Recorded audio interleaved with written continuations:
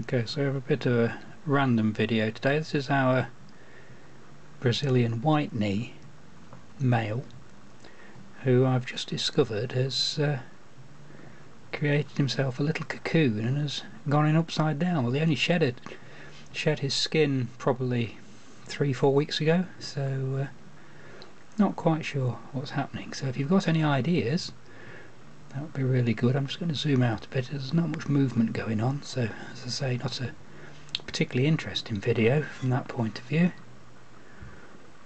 If I just zoom out a little bit, you can see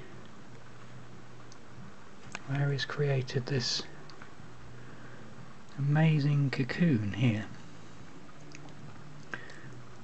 There we go. It's just